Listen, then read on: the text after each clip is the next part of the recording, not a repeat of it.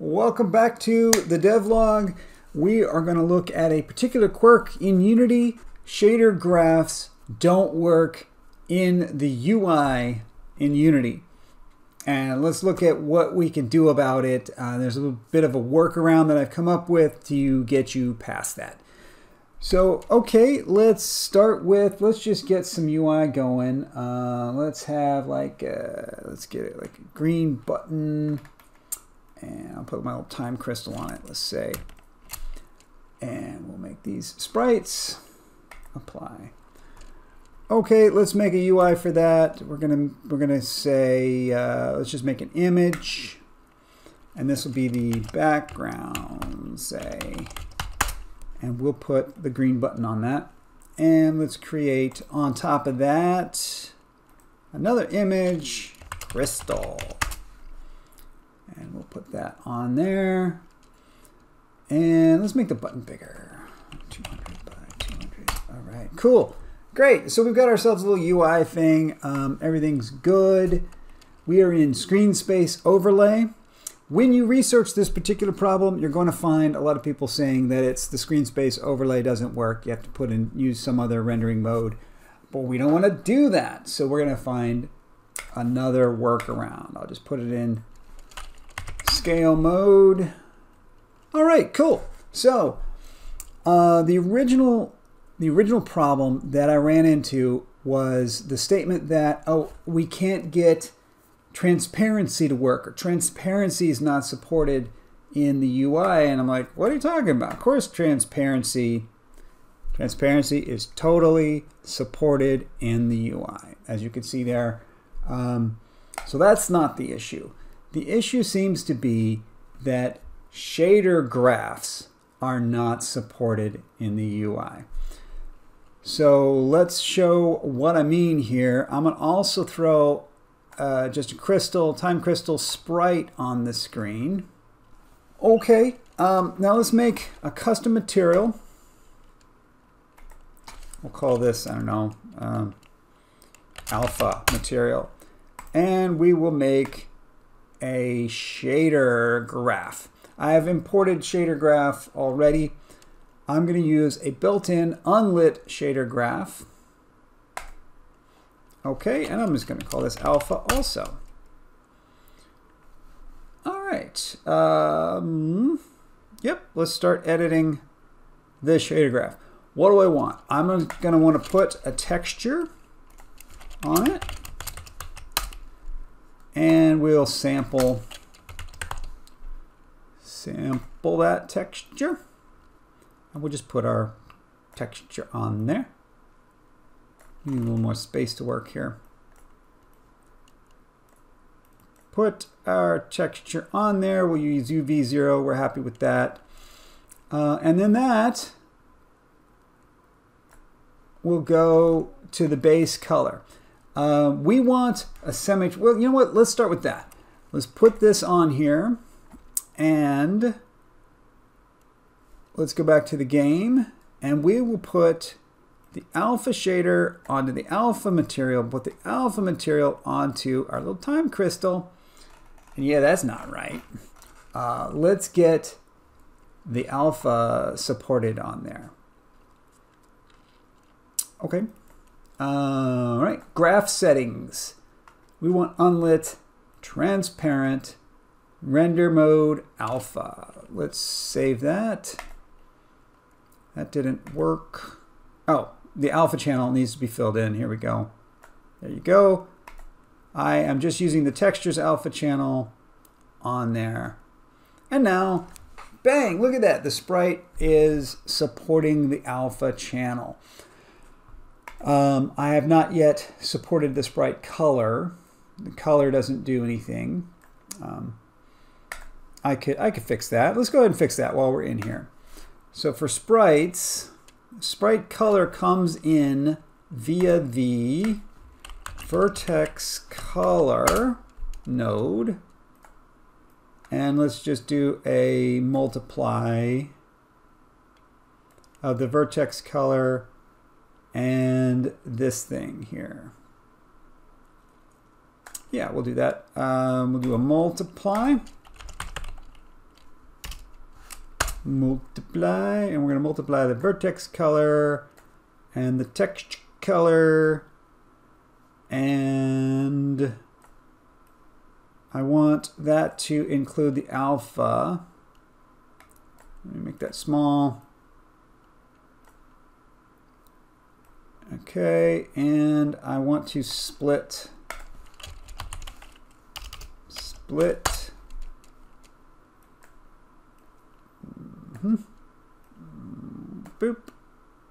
The alpha there. Okay. Save. Shrink that. Make that a little prettier.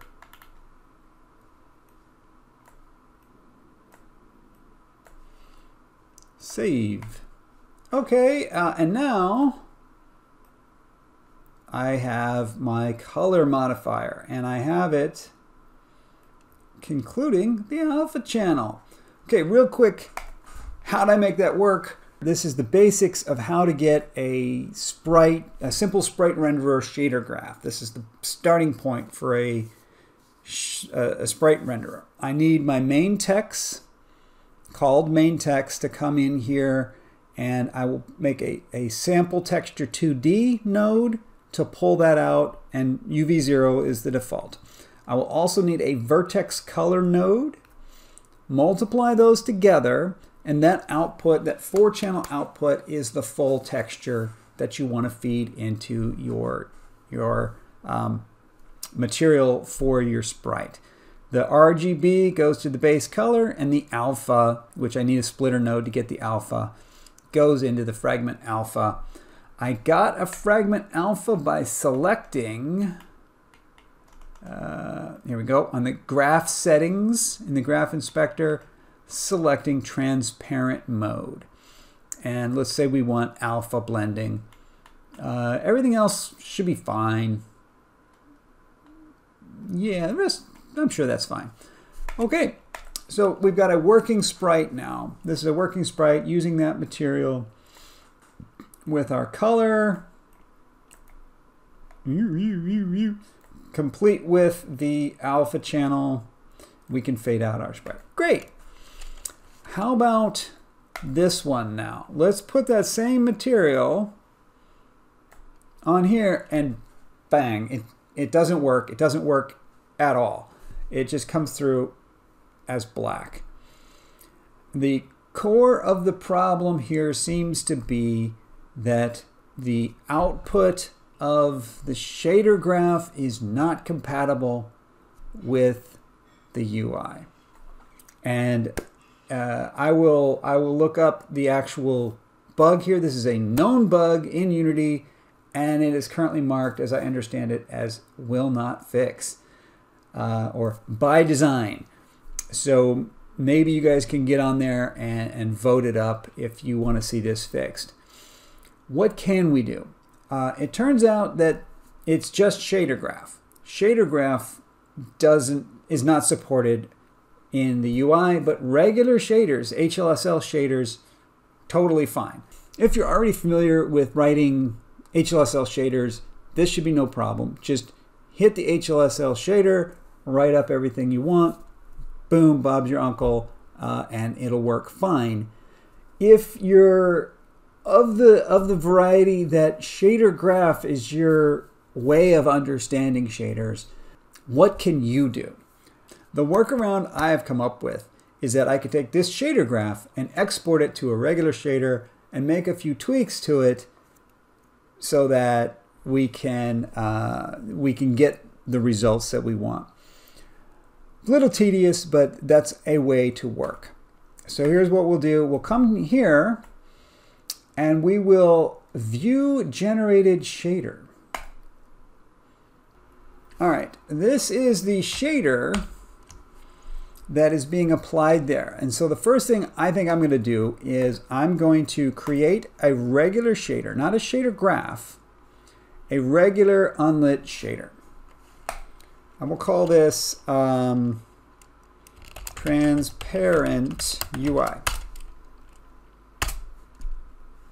Okay, this is the basics. I'm just going to take this whole shader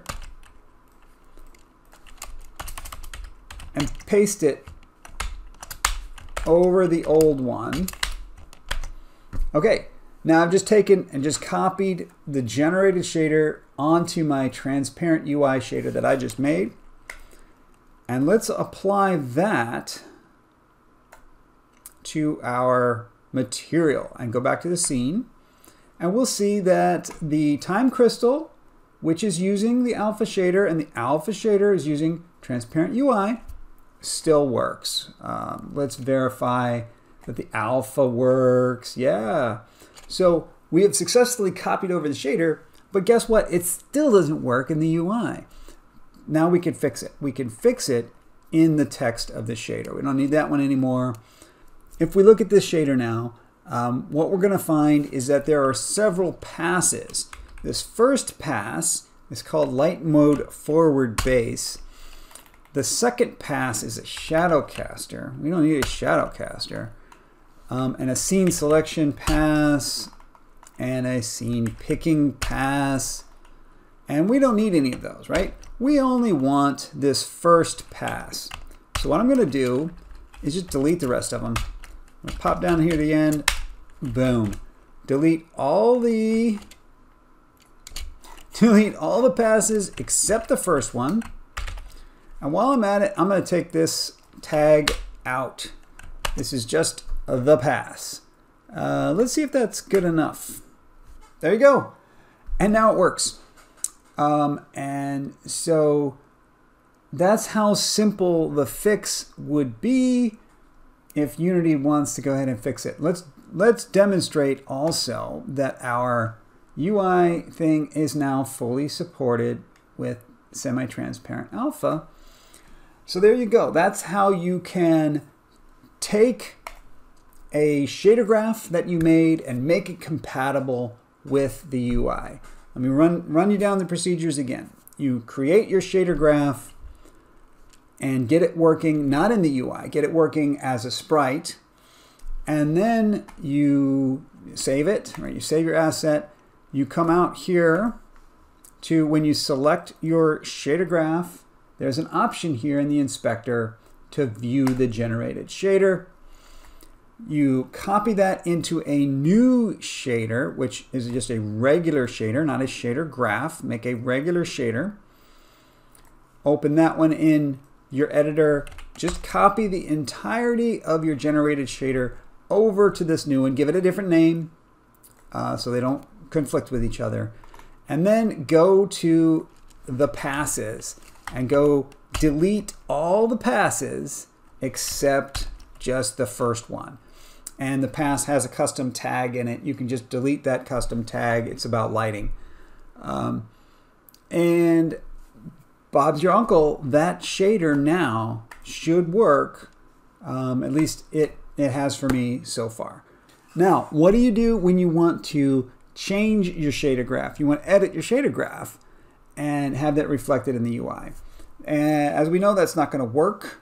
So we'll need a Sprite version of the graphic for testing purposes. We'll put the shader graph back on the material. And then that'll not work in the UI, but it will work as a sprite. And we'll come over here and let's do something like let's like invert the colors. Let's do invert colors. Okay, I'm gonna take the input color and just invert it, and let's do red, green, blue. And make it pretty. These nodes are too big. Okay, cool, and we'll save that asset. We'll pop back over to the game, and you can see I have inverted the color. So now I want to update that so that my custom shader has that again. I'm just going to come over here, just regenerate the shader, view the generated shader. It should now have that code. So I'm going to do the same process. I'm going to come up here, just grab the whole thing. I want to keep the name. I'm going to keep the name of my new shader so that they don't conflict. And there you go. So I copied the whole body of the shader, just removed the name, and we'll do the same thing we did before. Just remove the tags and remove all the passes except the first pass, save, and put that on. Okay, there you go. And so that's how you would iterate on this. It's a little bit tedious, but it gets the job done. Yeah, down in the description there, I'm going to put a link to the Unity issue where Unity has said this is by design, and see if we can maybe upvote it to get them to just add a little button that lets us do that. It's not exactly complicated, but I think people just haven't expressed enough that they are doing custom shaders in the UI. Apparently that's not a thing that a lot of us do. Okay, so there you go. Hope you enjoyed that, and I hope that helps, particularly for the team here at school that's run into this problem. Hopefully that's a workable solution. Catch you next time.